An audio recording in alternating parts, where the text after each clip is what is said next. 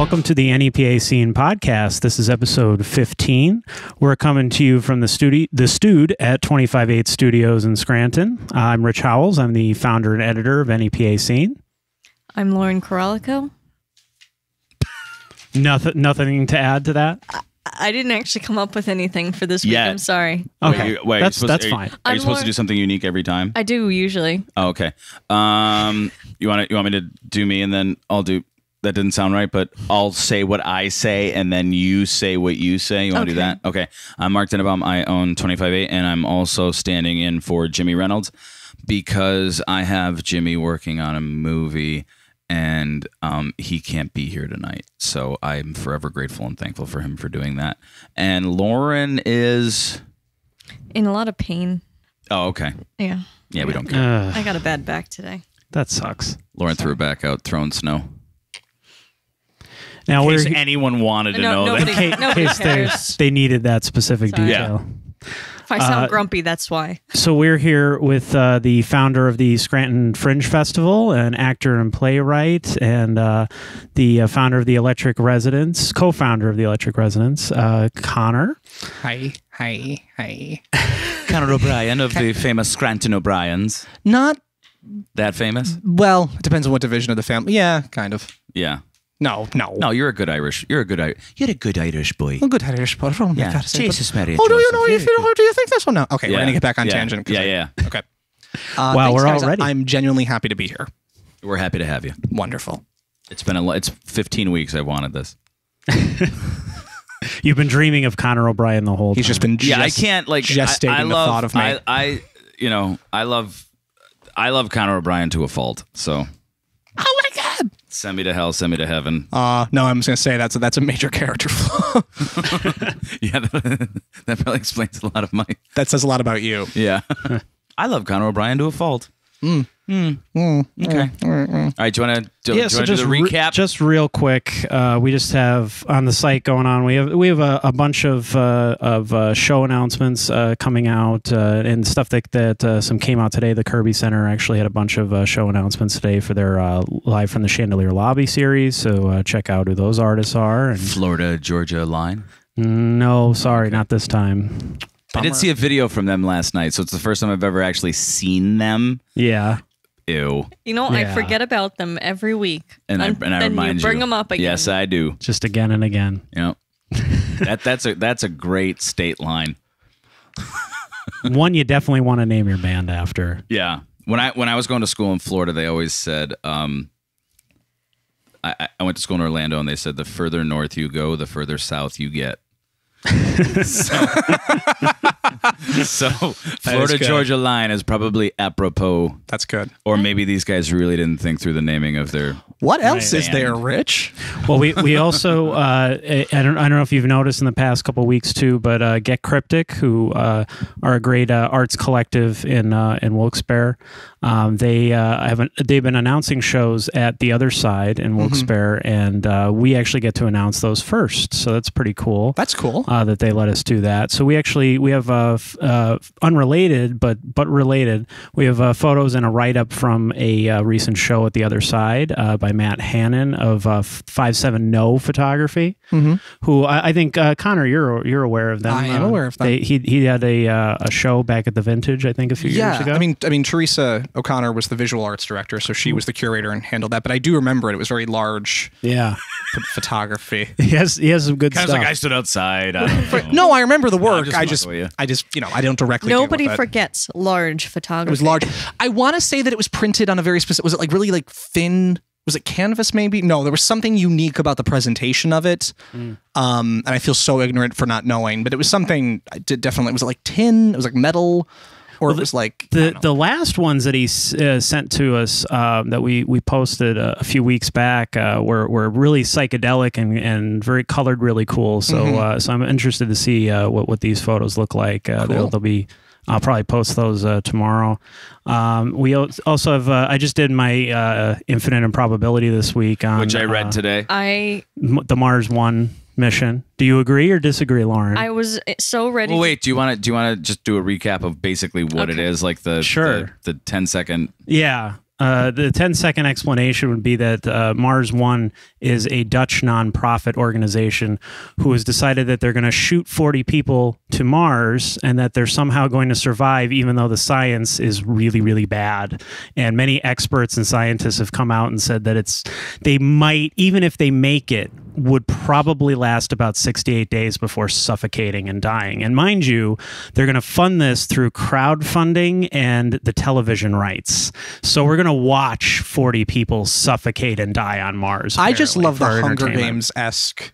Me too. Tone to it. That's what struck me about it as a sci-fi guy. Like I had to write about it because it was like, this is the plot out of a sci-fi movie. But like the opposite, like they want to go. Right. Now, that's really what the focus of the article is. It's like Katniss going like, why are we having a drawing? I'm going. Right. It's not volunteering as tribute to save, Primrose or whatever her name was. Like, no, I want to fight. You almost have to have the drawing to get people to not participate. Right. Well, I think it's so fascinating. And Rich, I'm not going to lie, I didn't read the article, but with those individuals, I mean, they are like cutthroat. Like, no, I want to leave. Let's say it even succeeded. They can never come back, right? Like that's the whole point. Like, they can no, they can't come back. Nope. Right. There's no return mission. Right. That's what I'm saying. So yeah, you are literally like, I would love to do an expose on those people's lives of like, what happened that you want to leave Earth so badly. Those people, the people that were chosen, what's it, 200 right now out of like 10,000? It's down to 100 now. So it's down to 100 200,000 people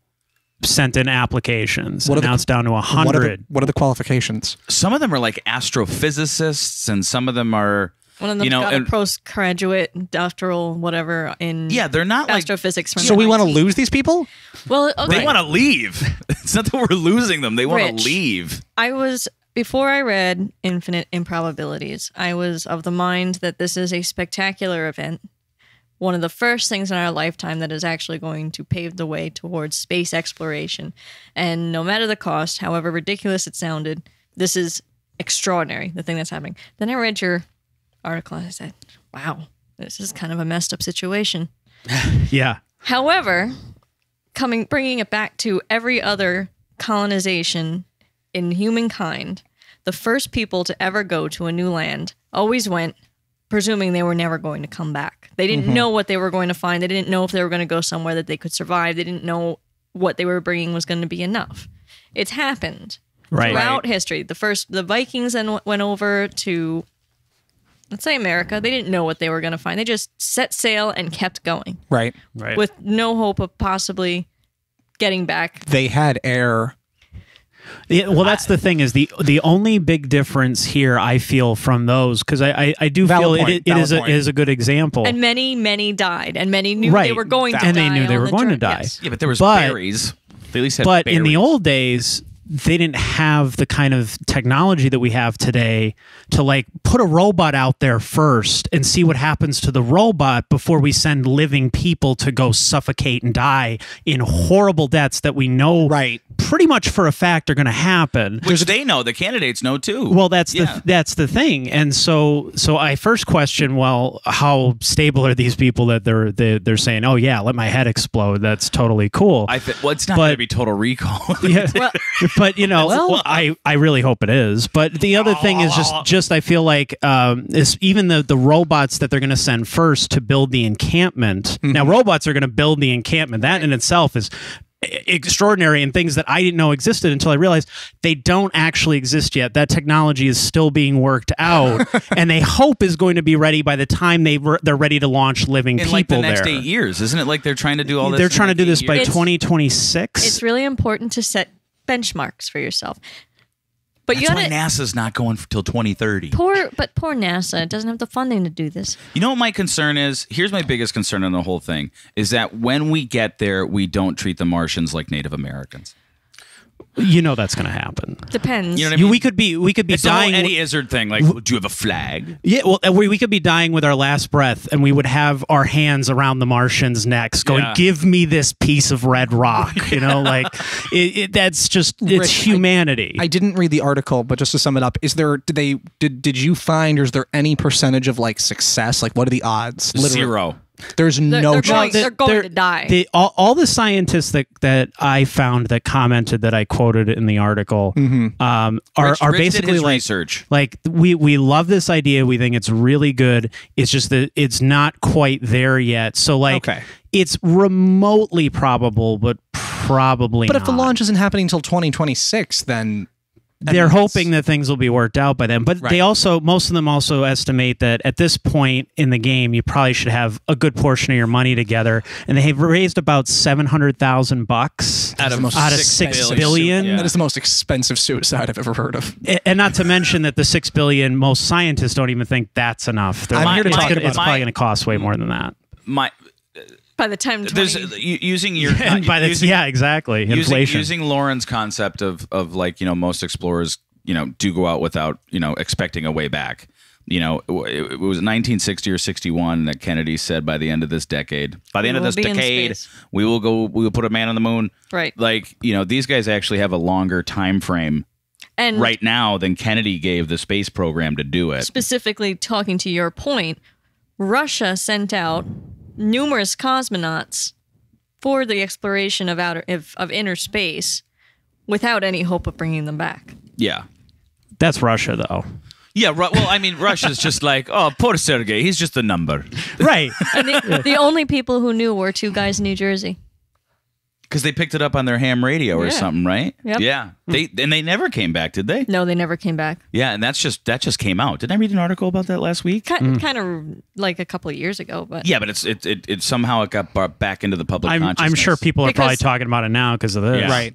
As none of us are astrophysicists or have any concept of. No. I shouldn't say that. I'm awful at math, so I would not be the person to. Right. What's your question, Conor? Put in charge. 2 + 2 = dance What number. else did you have to say, Rich? Oh, yeah. I do want to read that article though. That sounds interesting. No, it was fun. It's really I fascinating. just want to point out that considering every other motivation for colonization of other lands has been throughout human history has been stemmed in some sort of thing going on in those colonists' homeland, right?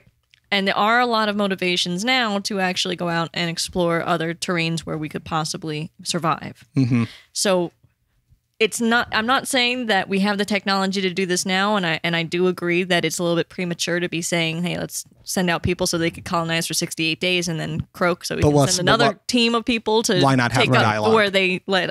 But why not start the process? It's actually getting us a little bit closer to that point where we might be able to get to Europa. Even if they're not the ones to accomplish it, at least it's getting the dialogue rolling. We have to. Well, not only that, pave that road. Not only that, like Agreed. the people, like the fact that we're having a conversation about it right now means that I'm hoping that there's other people around the world having the same conversation, going like, "Hey guys, like I looked at your schematics, you know, right? I didn't know about this, but this is like maybe you can fix this." To just to show how much foresight can happen. This is something really interesting. I'm a huge Jules Verne fan. The novel. Oh, I thought you were going to say I'm a huge Jewel fan. Well, why can't you be both? I don't know. No, I'm a huge one explores the world, one explores your heart. Jules Verne explores my heart. No, Jules Verne wrote a book called From the Earth to the Moon and Back, which I'm actually in process of adapting into a play, very loosely inspired. I love Jules Verne. He proposed, it was like in a giant cannonball, these like 3 people that shot off and like roped around the moon's gravitational pull and came back. He proposed within the book his own mathematical equations and suggestions on how to make it happen. And obviously he was incorrect. Not even very close, but just closer than a man of his time period and should ever have gotten. I mean, he was really getting onto something. His math was off, but like considering how precise you need that math to be. That's because he's a time traveler. Because he's a time lord. And he was just a little, and he wanted us to know that he was good, but he wanted us to know how good. But I think that's really interesting just to show you that, a fictional, fantasy novel that was, but the other reason I speak of that is because in the book, the country, it's kind of like a steampunky post-Civil War society, which is controlled by the gun companies. And I just thought that's really interesting. All right. So the society is controlled by the gun companies, and their idea was, let's put 3 people in a big gun. Big cannonball, and literally to the moon, from the Earth to the moon and back. It's just so charming, and it's so, Jules Verne-ish, because he wrote it. So it better be Jules Verne. So yeah, it's not, it's not Hemingway. It sounds super interesting though. I would totally watch that. Thank you. It's really interesting. There's like a French poet they send up with them who I think would be so French he could not even stand it. Come sit next to how you say me. Yeah, Jean-Pierre. That's exactly how you say me. It's loosely inspired, and it's in the public domain, so anyone can deal with it. Oh, that's amazing. All right, so after Mars 1. I'll mention one other thing, and then we'll move on. But this was just announced today, and I thought this was interesting. We've brought up a peculiar culinary company before. I love Gene. And the food that they do, it's amazing. He's been getting some national attention because of the TV shows he's been on. Thoroughly deserved. Very deserved. And he is going to be doing a Pulp Fiction themed dinner. I need to go to that. Where you watch Pulp Fiction and then you're eating the food that is inspired by the film. Where, when, how much? This will be at Movies 14 in Wilkes-Barre.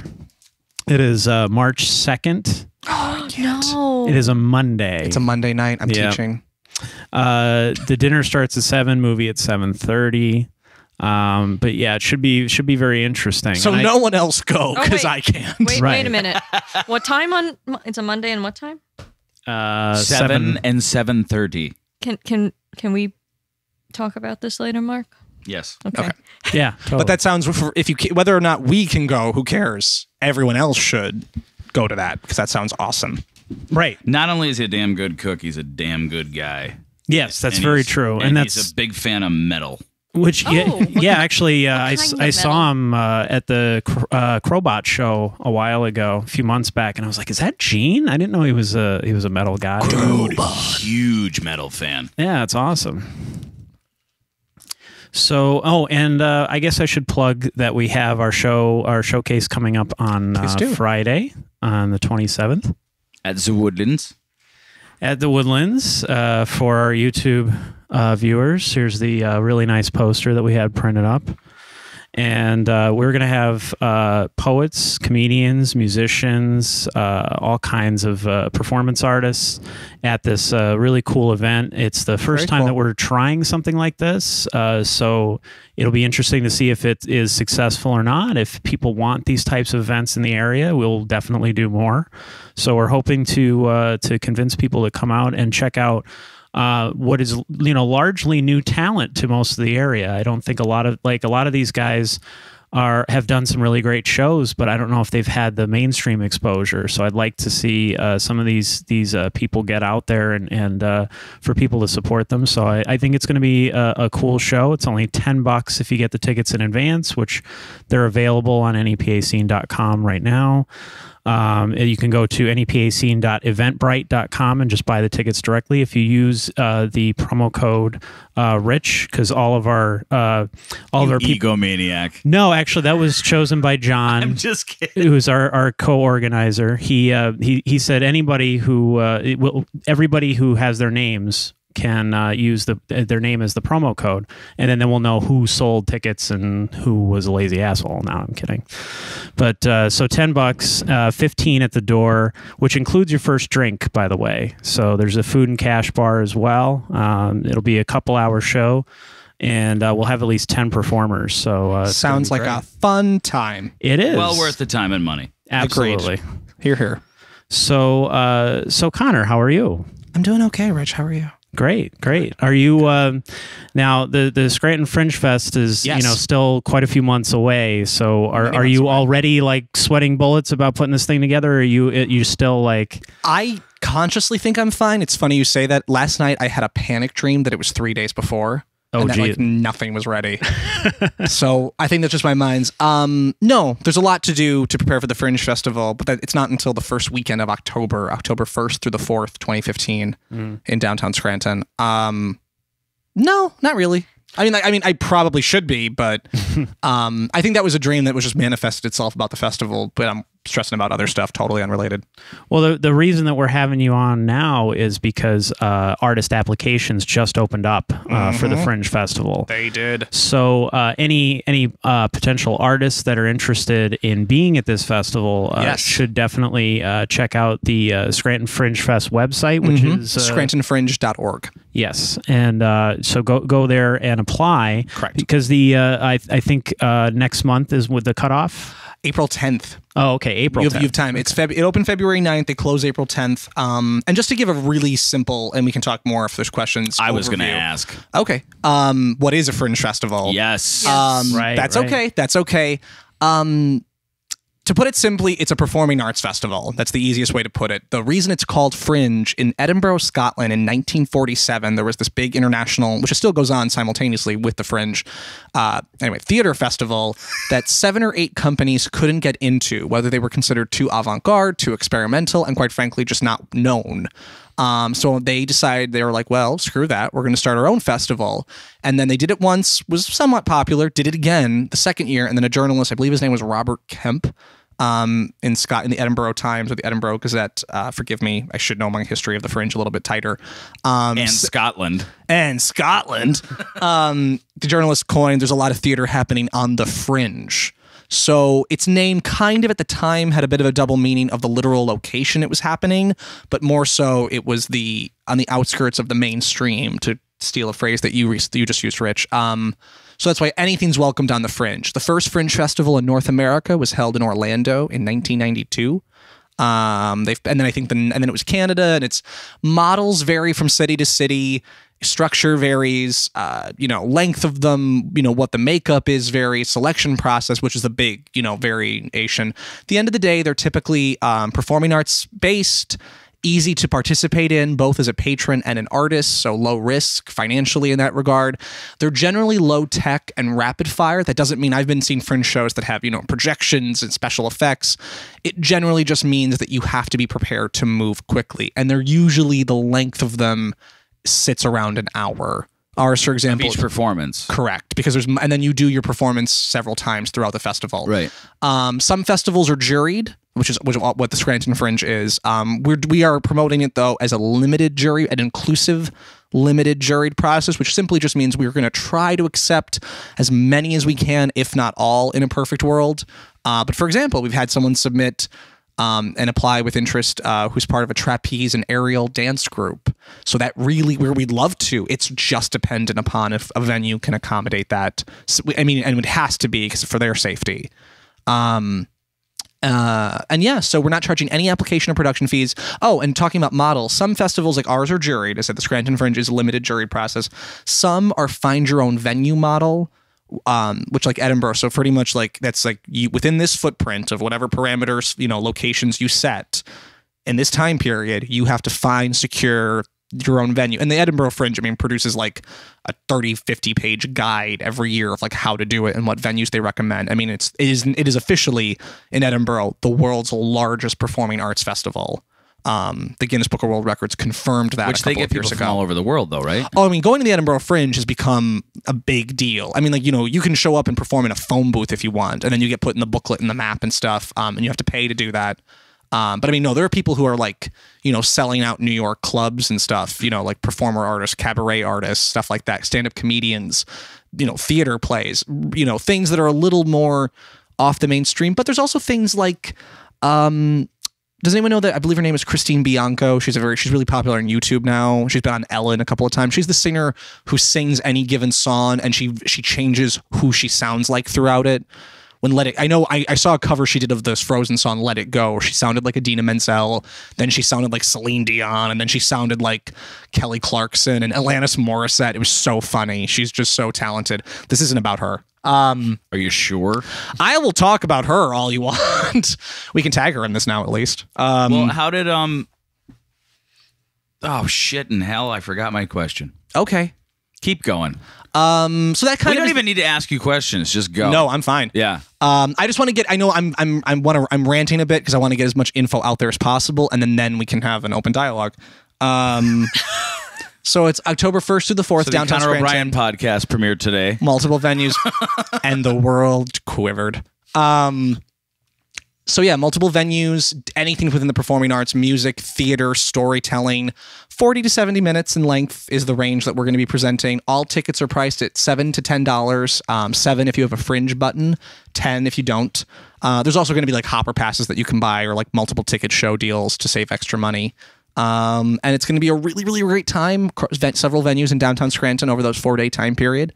And do you have confirmed venues yet? Or do you not want to release that yet? No, we can talk about it. I'm going to say these are confirmed in the strictest sense of the word without actually legally being confirmed. No, we have letters of commitment and intent from the AFA Gallery on Lackawanna Avenue, the Leonard on Adams, Ale Mary's on Franklin, and the Lackawanna County Children's Library on Vine. So those are the 4 I can say with pretty good certainty. So anybody else who wants to be a venue can just go check out. They can contact us. We have a lot of penciled in options out there. That's why I say that tentatively. There's been so many wonderful venues. We wish we could work with all of them. We quite frankly aren't just going to need that much more. Do you think we could fit a trapeze in the other room? I'm not insured for that. What are you, crazy? 25/8's also on the short list, obviously, but that's all dependent upon your availability and, if we... My fear of trapeze artists. Yeah, that too. Have you ever done trapeze? No. I don't like... Somebody once said that This I'm afraid summer. of anything higher than a bar stool. So, I'm going to take you this summer. It's a lot of fun. not going. What was the impetus for this? Why do the Scranton Fringe Festival? Yeah. My main inspiration came from the fact I participated in a few of my own work. I was in the first ever Pittsburgh Fringe back in May of 2014. Oh, is that where you did the Darling Corps? That's where the Darling Corps first Yeah, premiered and developed. And then, which was a blast. And then a show I co-wrote with Simone Daniel, a show I wrote myself called Prophecy of the Teen Sleuth that Simone directed. We went out and did in Kansas City, Missouri. So it was really interesting to see, first of all, the Northeast and the Midwest, but Pittsburgh, that was their first Fringe Festival, and Kansas City, that was their 10th. So it was, much more developed. Pittsburgh was great. Pittsburgh is an awesome city. They have a great arts theater, performing arts scene. They were so accommodating to us. It was so sweet. And if it wasn't for them, Simone and I would not be taking the Darling Corps in the directions we are now, which I'm very excited about on a personal level. We can talk about that later if we want. We'll totally talk about it later because I want to. But yeah, so that's kind of just a very general overview of what the Fringe Festival is and what we hope it to be. And we've already been getting submissions. The submissions opened February 9th. They close April 10th. And to date, we have gotten 28 submissions. Wow, that's great. I mean, that's pretty soon. So, that to consider, just a few weeks have gone by. I know. And the interesting part about it is 40% are from out of the region. Oh, wow. In fact, we have submissions from, and we can't obviously talk about, I can tell you the generality. What they are. Yeah. If we haven't accepted them, I don't want them to, But submissions from as far as Pittsburgh, Rochester, New York. The farthest within the country is Dallas. We only have one international submission so far, and it is the farthest overall. Little bit of Montpellier, France. Paris, France. Wow. Are those the trapeze artists? They're not. They're not. They're the puppet people. They cannot. They just like to come and look at you and tell you how much they cannot even stand you. I fought in your general dead back. I owe you nothing. I did nothing for you. No, I am highly respectful of the French culture, as you can tell. No, but Jimmy loves them because of the croissant. Croissant? Yeah, Jimmy will get. I don't think Jimmy's ever had a real croissant, but he insists that Dunkin' Donuts has the best one. That is such a lie. I'm just saying. The best croissant I ever had was in Ocean City, Maryland, at this little place that she called found the in Satellite a garbage Cafe. bin. That's interesting. I think mine was probably like New York or Chicago or Boston or something. If you can't remember your best croissant, it was not the best croissant. I'm not saying it's the best in the world. I'm just saying for my life. That you've had. That I've had. Yeah. Because if anybody says it's the best in the world, then that's speculation and conjecture. Exactly. But yeah, so that's just to show you where we stand right now. So anyone, it's always an educational process. That was the number one thing I found with talking with Pittsburgh, Kansas City, the two in New York. Every Fringe Festival, I belong to a network group where I can stay in daily contact with managers and directors of other Fringe festivals in the country, the world actually. I've developed a very good contact in Stockholm believe it or not. Hope you don't catch a syndrome. I'd love to. No, Stockholm. I honest to God was considering going, but it's like 2 weeks after ours, and there's no humanly possible way I'll have the time. Or money, by that matter. Maybe by then I can save up a little bit. But the number one thing I asked them, like, what's the biggest thing that you would recommend to me? Like, what didn't you know going into this? And it varies from city to city. The common thread, you will never stop. It's kind of a blessing and a curse. Like, don't stress about it, but be aware you will never stop educating your public on what you are. It'll never become common knowledge. It'll never become... I mean, they said unless you're in, like, Edinburgh. And even then, there's probably someone who doesn't. There's probably like that one dude down at the bus station. Stieg. Ugh, Stieg. Nobody cares. At the pub going. Stieg doesn't care about what you have to say. What's this Fringe? What's the rubber paper poop man over in the Fringe Festival? What is he doing over there? That doesn't even make sense. I'm going back to my Guinness. We just had Conor on the show just so that we could do fake accents the entire time. And I could That's just the only reason. Disgustingly offend. I showed Jim. Seth MacFarlane did this cartoon cavalcade. The Scottish. Yeah, where he's like, what are you doing? Well, I showed Jimmy it for the first time, and when Jimmy heard poop it, he went, he's just a poop it. And Jimmy was like, oh my God, that's amazing. I think those are just pretty much understood to be like Seth's, like the ones that didn't make it into the show. Yeah. He's put, which are some of the most funny though, that are brilliant. Oh, they're hysterical. They're great. Great. But yeah, so that was the number one thing they said clear. You're always going to be educating your public on what fringe festivals are. I mean, so you're going to spend the next like 6 months constantly explaining. Constantly. So you have the spiel down at this point. I constantly have to work on it, though. It's not an elevator pitch yet. I mean, the elevator pitch would be like, it's a performing arts festival that's inclusive to all mediums and styles. Anyone's welcome, and it's kept affordable for artists and patron alike. Like, that's the closest thing to an elevator pitch I can And then get people are like, what does that mean? And what did you just say? Got a pretty little mouth. What's performance? I don't know why we just went deliverance there. Because why not? Because why not? Wee! Every time I hear those Geico commercials or whatever with the don't eat. Oh, I just ruined it for you, didn't I? I love that. Just ruined it for you. I love that pig. I love the wee. Yeah. Billy, what? Yeah, you're here. Oh, okay, thanks. now get this ready. Yeah. Ned Beatty. Now you're screwed. Because when you look at that, you think Ned Beatty. Why did you do this, Mark? That was an awful thing to do. Huh? Because I don't know. Mr. Rogers would be very disappointed in you. I feel like Ed Norton in Fight Club. I wanted to destroy something beautiful. Ideas back, thoughts back.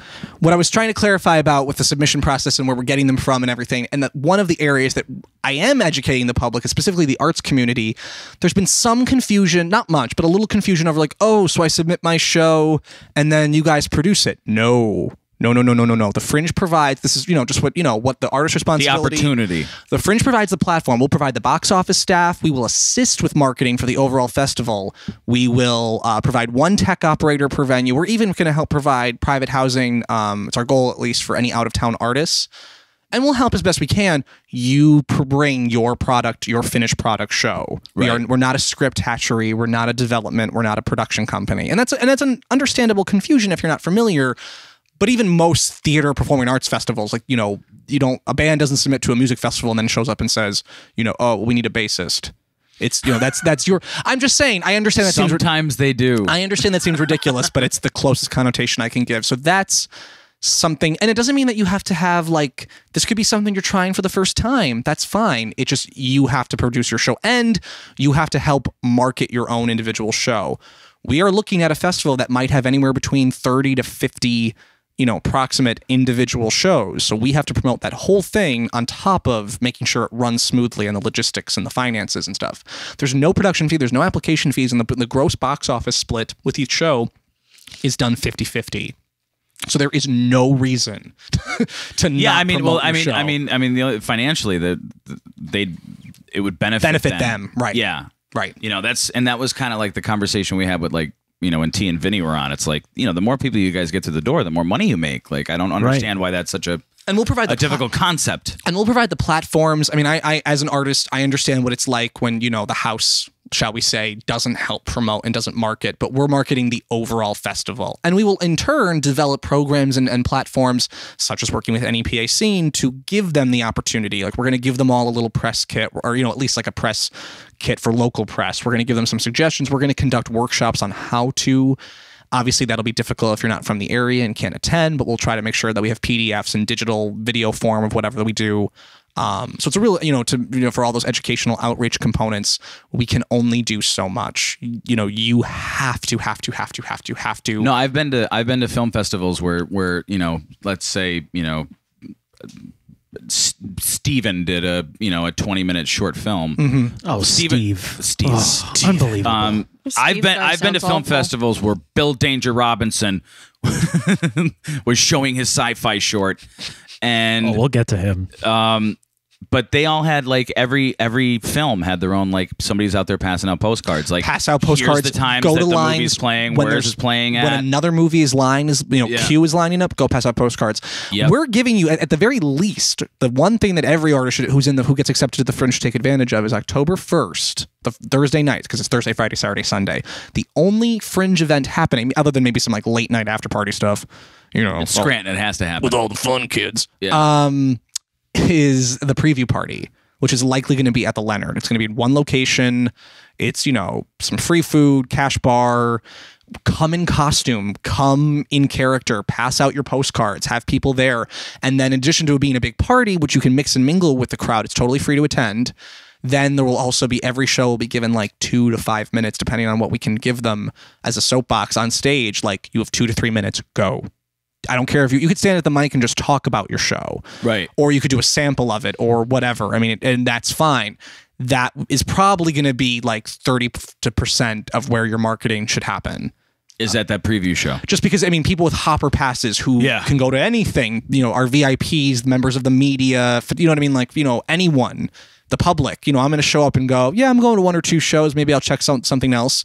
When we were in Kansas City, we just got there like the day before, I think, or maybe even the day. We might have even pulled into town. And now I think about it, like that afternoon, and the preview night was that night.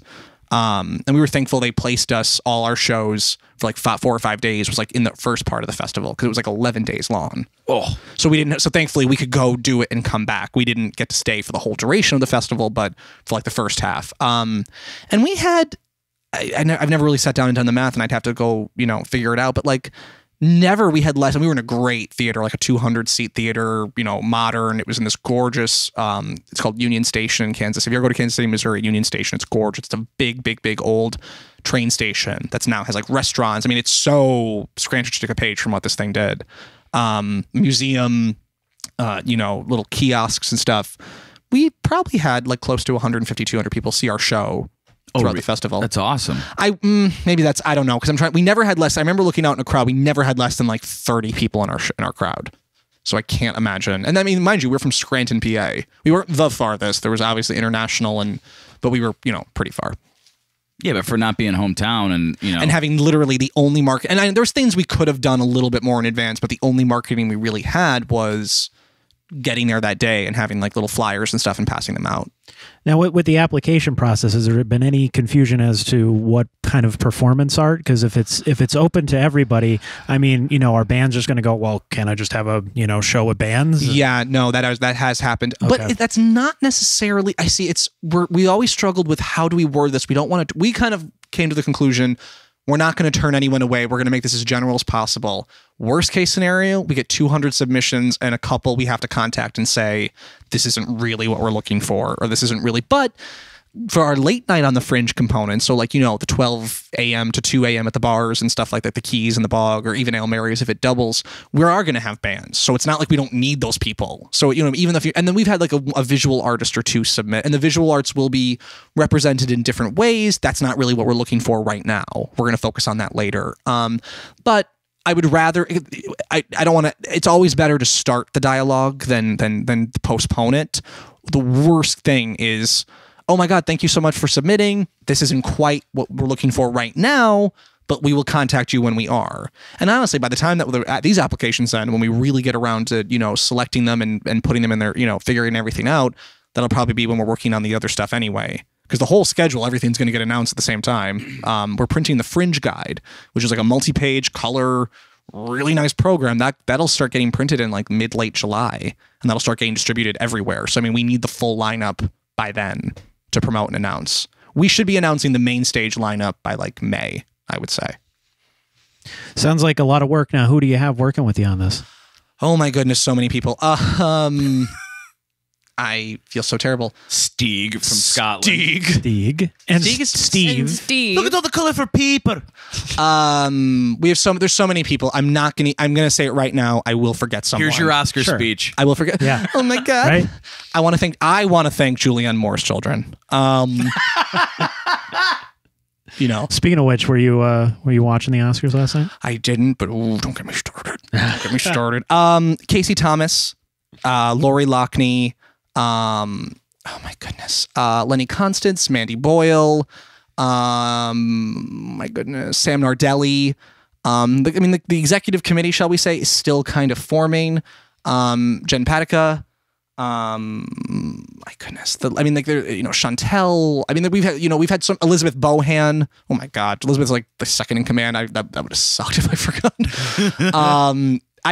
I'm so scatterbrained right now. There's a lot of people that are kind of on board. The roles of what people need to do, we're really being particular of making sure we're not, robbing, Peter to pay Paul in that system. There's people that are like, I can do this and I can be involved.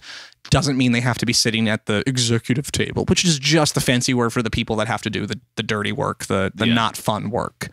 But yeah, no, we're really excited. We're going to still keep holding volunteer meetings. We need lots of different volunteers. We need tech operators. We need venue managers to be the liaisons between the Fringe, the venues, and the artists. We need, box office. We need, as many people want to help with marketing. We are looking for interns. I just attended the Marywood University internship fair. That went quite well. But yeah, no. So it's a massive community effort that's making this happen. There's people like you guys that are helping get the word out there and helping spread and, encapsulating all that is Scranton. I met with the NEPA Visitors Bureau. There's so many agencies and nonprofits and businesses. Lamar Advertising, Garrity's Supermarkets, who's going to be selling all of our buttons in their branches come summer. Lamar Advertising not only has made a fiscal donation, but is also going to be donating digital billboards whenever we need them. We really have so many, and that's just the tip of the iceberg. So I'm going to stop because as long as I don't list 1,000 instead of not listing one. Well, we're going to have you back on when it comes. Ote. You don't have to, And some trapeze artists who will be here doing flips and jumps and all kinds of things. It's going to be amazing. Not only am I afraid of heights, I'm afraid of people next to heights. I'm one of those guys. What about ribbon dancers? No. Why not? Why? I don't know. That's a valid art form. Yeah, but if I was gonna film it, maybe do it. You never do. No, because I think it could be beautiful, but I think it's beautiful when it's. We're gonna in slow motion. We're gonna invite some who are just gonna dance around you. Just dance around you the whole time. Yeah, and just make me feel totally and absolutely uncomfortable. Right. We could get some ribbons in here. Yeah, you totally could make it happen. Let's do that. Okay, great. You can dance if you want, Lauren. Not on video. Why are you mad about the Oscars? Why are you mad about a let show me you didn't preface watch? this. I didn't watch. Let me preface this with none of it matters. There's bigger things going on in the world. I'm an actor and a writer. I'm saying this openly. Like that is what I would. That is my dream, is to reach there. And I openly admit it doesn't matter in the grand scheme of things. Can I say agree with you? Yeah. Yeah, I totally agree with you. You know what does matter? What? Lady It does not Gaga's matter. gloves. No, it doesn't matter. They were pretty sick. I saw the video of that. I'm not gonna lie. I didn't see all the nominees, so I'm referring to the best actor category. I don't care. I'm sure you deserved it. I mean, people voted on it. It wasn't like it was one person. But they campaign for that shit. And okay, I don't really blame them. It's for your career. I mean, but it's no different than what we're doing right now. How can you say, before I got into film, I was like, oh, that's my path. Yeah. I was like, oh my God, this is amazing. This is incredible. This is fantastic. And then I got into film and I'm like, this is bullshit. But it is, though. I still think I'm not dissing the beautiful work that they've done. But the irony is I'm like, this is bullshit. And they're like, you're nominated. And I'm like, no way. Oh my God, thank you. Yeah. I don't understand how Michael Keaton didn't win the Oscar. I don't understand. Out of the nominees, and forgive me if I'm missing anyone else, I saw The Imitation Game, Benedict Cumberbatch. I did see The Theory of Everything with that Eddie Redmayne, excuse me. Forgive me. I should know it. Eddie Redmayne for The Theory of Everything, which was great. And I did see Michael Keaton in Birdman. And from a total objective standpoint, amongst those three, if Bradley Cooper won, I couldn't have made a judgment because I didn't see it. So that's not fair. I didn't think. That's fine. I didn't see it, so I can't judge on that. Of the 3 that I did, which I thought were the top contenders anyway, if Bradley Cooper had won, okay, maybe if I saw American Sniper and then I could make a judgment. I don't understand how Michael Keaton didn't win. I saw those performances on a total objective level. He was so much better. In my objective opinion about something that doesn't matter and an opinion who doesn't matter, he was phenomenally more nuanced. And yes, people come back and say, well, of course he is. He's more experienced and older. It doesn't matter. You should win because you were the best. Meryl Streep continues to win those things. And that's subjective as well, because that group of people decided she was, whenever she did win, the best that she won. But Connor. Yes. Inarritu did win. And maybe Inarritu got those nuances out of Michael Keaton. That is true. Yeah, but that's not but at the same time, it's like, look, if the nominees for Best Actor were 5 people who performed his character in Birdman, okay, but we're not. We're taking separate individual things, trying to judge them on a way where it's like, that makes sense. Okay, then that's, if you want to talk about, I readdress the whole system of it, that's totally fine. Yeah, that's fair. But I mean, that's why it's totally like a goof, and it's just a night for people to feel better about themselves. Right. Yeah, and that's totally fine. Even the viewer. That's totally fine. Yeah. And I totally accept that. But because for what it is, within its own world and its own structure, a word I detest, I think he should have won. Just my opinion. No, I thought he was great. My opinion. Did you think he was better than? But they're different. That's like saying Connor, you're better than me, or I'm better than you. For the capability of I guess the gauge on which they could have achieved their strongest characters, Michael Keaton went above and beyond. Eddie did a wonderful job. And I don't wish first of all, he's never going to hear this, so it's not like, not until we tag him and Twitter him. And then the world just descends upon. I just, in my objective opinion, wouldn't it be great if Eddie Redmayne came on here to be like, as a fan, that's not what he sounds like at all. As a fan, I love Benedict Cumberbatch. I love Sherlock. I've loved anything. I loved, his role in Star Trek. If we still can't say who he was, we can't. I don't know. Spoiler alert. He's Khan. Connor.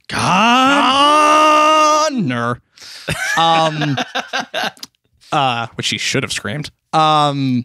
Next time. Next for the third one. Yeah. Star Trek 3: The Return of Connor.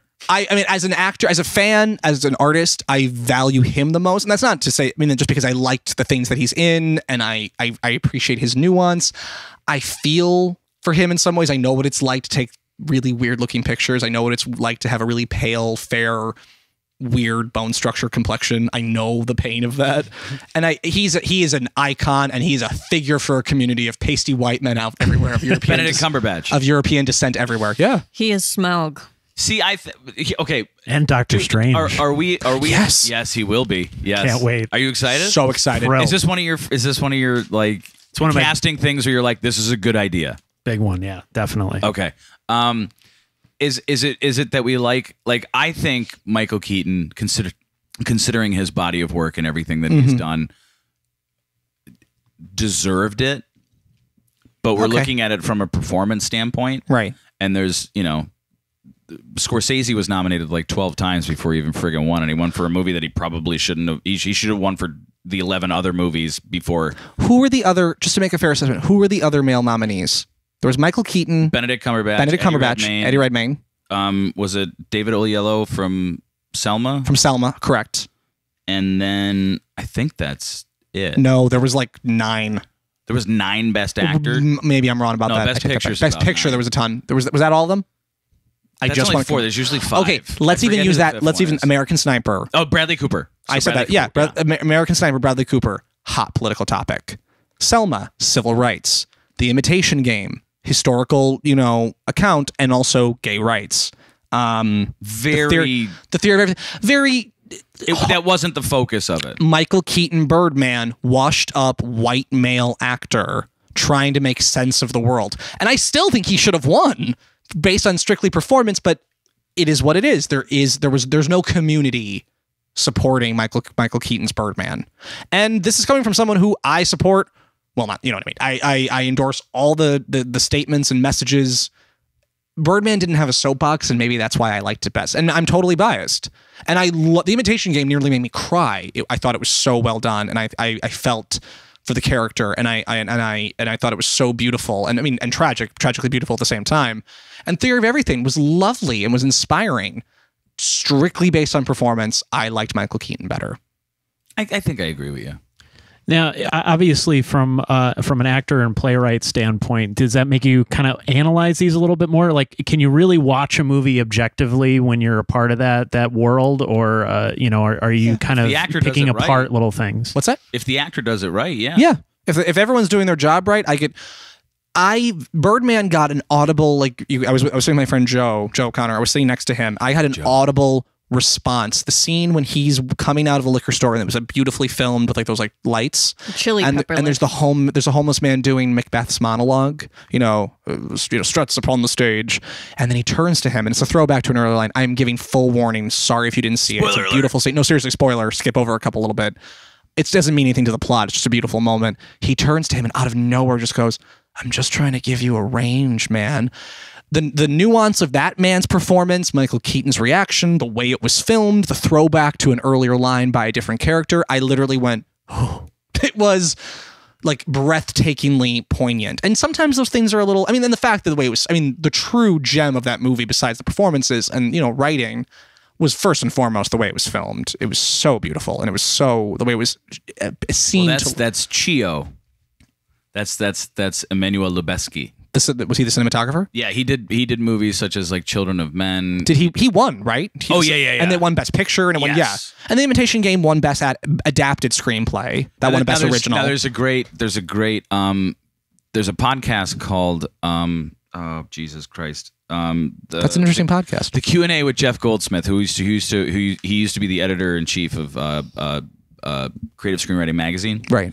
So they do podcasts with writers and stuff, and he didn't get there was one with Inarritu, and then there was one with Edward Norton and Michael Keaton, and they were talking about Inarritu's process, where there's these three big directors from Mexico, which is Alfonso Cuarón, Inarritu, and Guillermo del Toro, who they're the three best friends, the three amigos, the three amigos, and Emmanuel Lubezki does Alfonso Cuarón movie. He was the cinematographer for Gravity. Okay.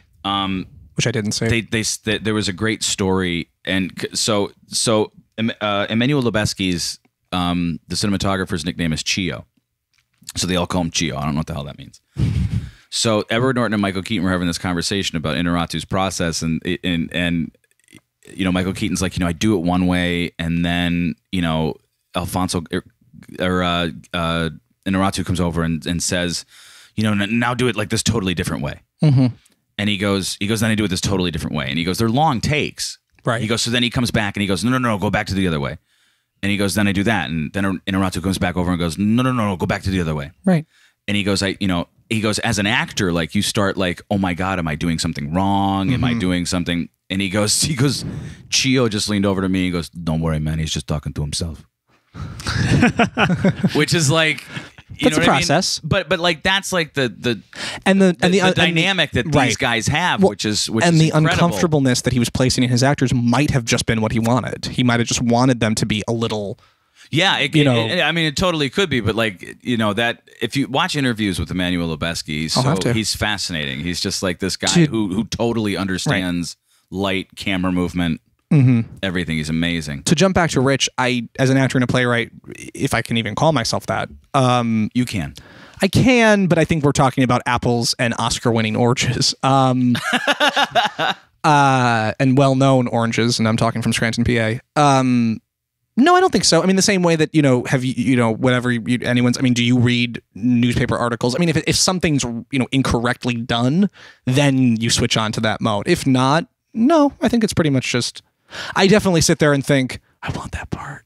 I definitely sit there and think, I want to do that. Yeah, as a writer, it'll give me a better appreciation after I'm done. If I'm reading Right. something and then I look back on it and go, okay, that was a good read because Blah, blah, blah, blah. Right. Then, so I'm assuming that movies would probably be similar. In that Theater's sense. different, though. Right. When I can't sit through theater, I can still have a great time, and if I love it and it's beautiful, I'll engage in it.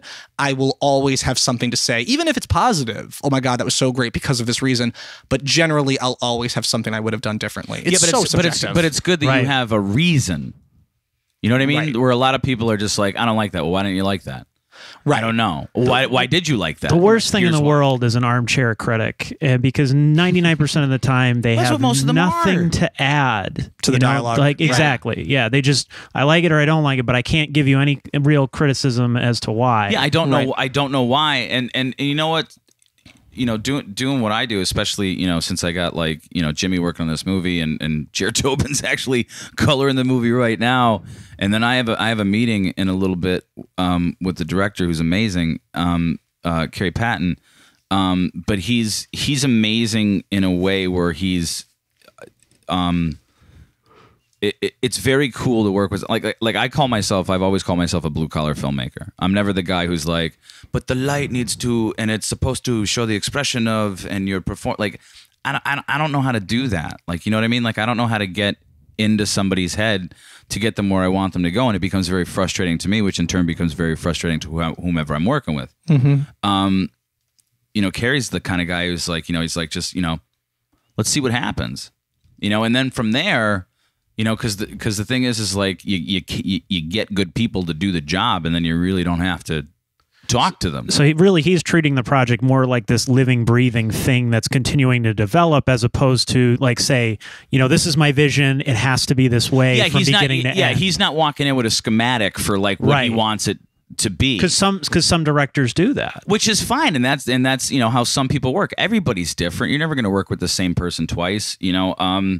Going back to directors, I don't know if anybody here appreciates David Fincher, but I did post. Yeah, I just watched Gone Girl. Over it was the weekend. really good. It was great. I Yeah. posted. There's like this 12-minute snippets of like this conversation that he had, and the moderator asked him a question like, why do you do like 99 takes? And his whole conversation and his whole thing was, he's like, all right, we're at a set that took 6 weeks to build, right? It cost us millions of dollars to build it. And we're paying every creative professional, every actor, every grip, me, the producer, like everybody's getting paid. And the goal is to get out as soon as possible. Right. You know what I mean? He's like, let's take the time and get it right. Sure. Good for him. Which gave me, I always loved David Fincher, everything he's ever done. But I the only thing I haven't seen is Benjamin Button. It just really didn't interest me. Meh. I thought it Good. was a very nice movie. I'll probably get to it. It just really didn't interest me. Like David Fincher, like I just love his work. You know what I mean? So I'm the guy who's like, I love David Fincher and Michael Bay. Right. For two completely different reasons, because I was just listening to a conversation with Paul Thomas Anderson on WTF with Mark Maron. And Paul Thomas Anderson is like, he's like, I have those heady movies at my house. He's like, but I also have Billy Madison. Right. I mean, everyone, right. No one is completely a genius. Yeah, nobody's going to be like, I need to watch Network 24 hours a day, 7 days a week. Right. Or even Birdman for that, because depending on your mood, like movies are your drug, man. Movies are your little escape. interesting trivia question to Question shift or fact? question that I'll tell you the fact. Cameron Diaz, she was in Gangs of New York, correct? She was the female. That part was originally intended for blank. Julia Roberts? Nope. It's kind of a trick question. Scarlett Johansson? Meryl Streep. Really? Because it took him years to get it made. That's how long it took him? Oh, geez. Yeah. Wow. Wow. That's awesome. That's really, and if I'm wrong, please correct me, because I've seen that from numerous sources, but I've never seen Martin Scorsese say it. Right. It just took him that long. Scorsese has a problem with making movies. Like, it always takes a long time. Well, it's not like he wasn't It's either making like- movies. I think it was no, that but movie. like that movie, like he's doing a movie right now that he's been trying to do for 25 years. a lot of those big directors have those projects where it takes them a long time to get to that point, but a lot of times it works in its favor because it wasn't right. Yeah. I mean, it wasn't the right time for like Gangs of New York. I don't know, like with the great sets and the big budgets and things like that. Maybe you wouldn't have had that opportunity 20 years before. To do something of that scale. Yeah, it probably would have cost a momentous amount of money just because they'd have to build that. There's no such thing as a lot of it they filled in with CG, but they did it very tastefully. How old would Daniel Day-Lewis have been back then? Yeah, when he tried to make Gangs of New York, like whenever I don't know the exact year, but if you're figuring Meryl Streep was the ingenue at the time, right? And and I think Meryl Streep is gorgeous. I'm not dissing Meryl Streep. She's at that time she wasn't Cameron Diaz anymore, but neither is Cameron Diaz.